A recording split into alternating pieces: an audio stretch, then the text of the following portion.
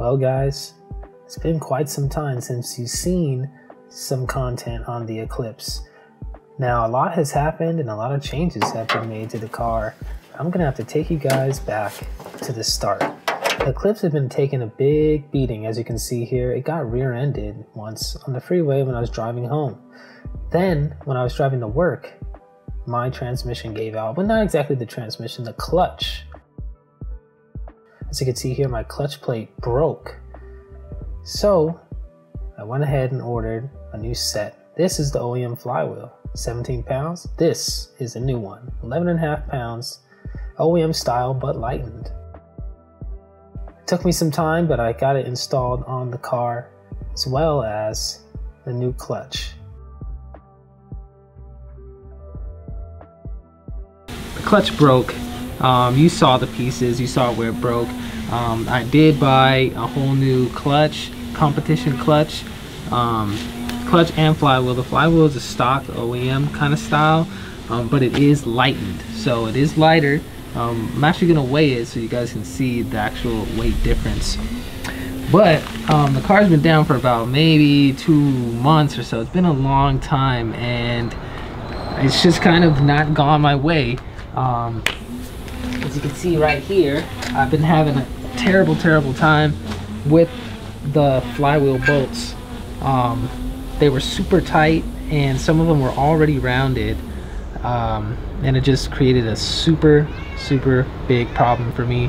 I had to go through several tools to try and get some of these bolts out, and this one right here wouldn't come out with any of them. It just got worse and worse. So I had to go in there with a trusty old Dremel tool, and I had to basically cut away at the lip to separate it from the flywheel so they can finally come loose and I can get it out with some vice grips. So now, you know, after a long time of, you know, just trying to get at that bolt, you know, after work or whatever, you know, just trying to work on this thing while I'm trying to do other things, you know, I finally got it off. So now I can finally move forward, put the new flywheel on, the new clutch, put the trans on, and the car should be good. You know, fingers crossed. You know, that's obviously most likely the problem, but you know, hopefully putting everything back on goes smooth and this baby will be back on the road again. So we're gonna get to it.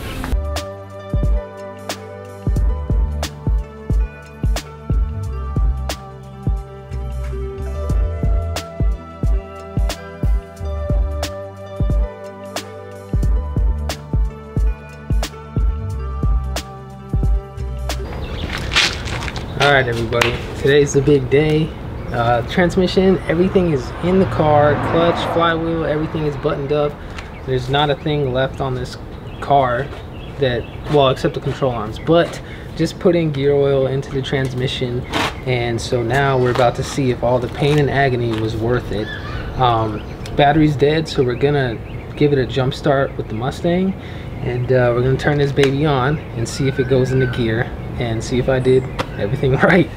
And if all goes well, then I can finish putting the wheels on, which I just need control arms to put in, and then the wheels, and then I can drop this thing and go for a test drive. So let's get it, fingers crossed. So we let it run, we're letting the battery get charged for a few minutes, and we'll go ahead and see if it'll start up now, see if it's got enough power. Moment of truth, baby.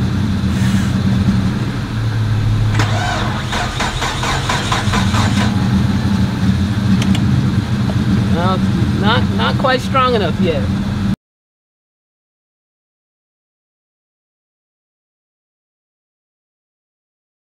What is going on, y'all? So this moment right now is fast forwarding many months from the last stuff that you saw.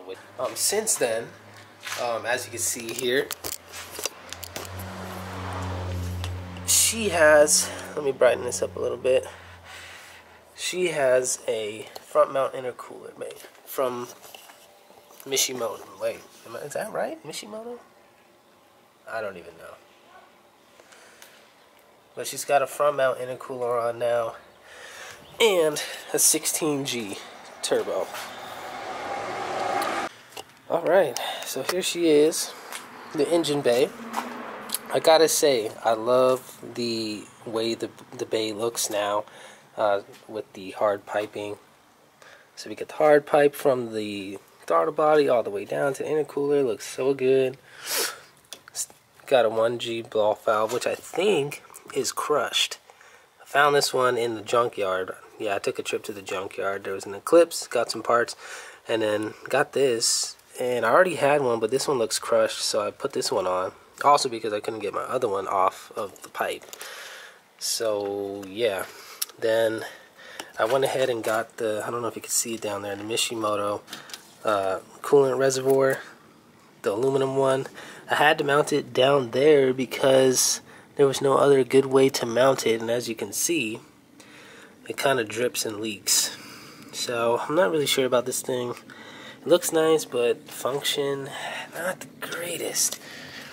And then of course, there she is, the 16G herself, looking very sweet and clean with that J pipe going down. Love the look of that. Yeah, so far the car has been running on the 16G for just a couple days now. Took it for about 2 drives so far.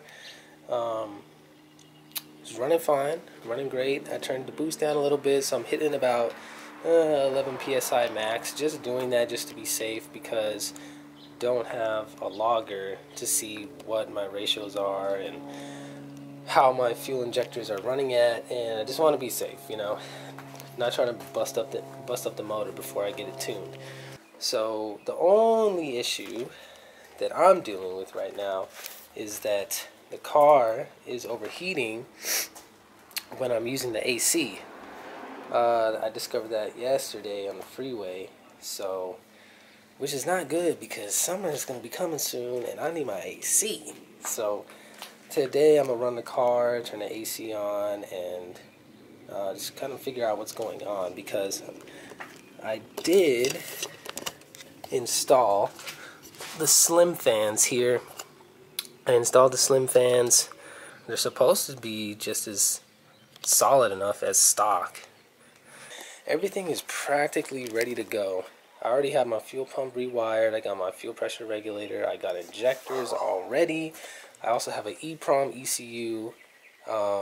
Obviously the injectors just need to go in. The ECU needs to go in. And I just ordered my ECM Link V3.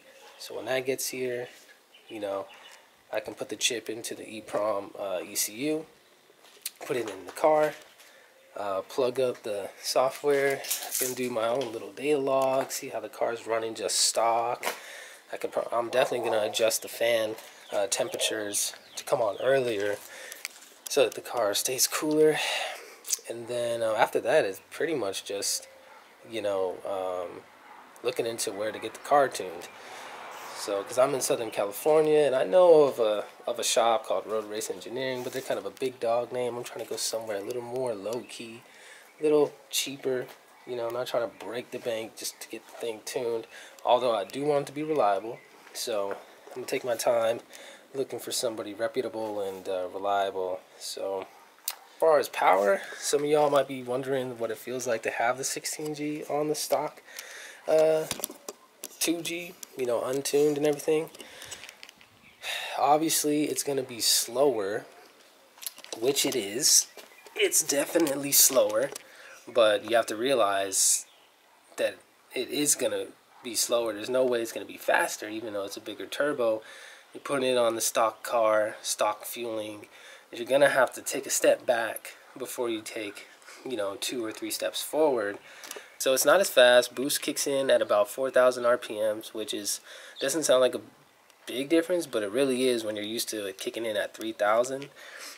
So that's different. It's taking a little bit of getting used to. Yeah, but otherwise, other than that, I'm happy with it and excited to get this baby tuned.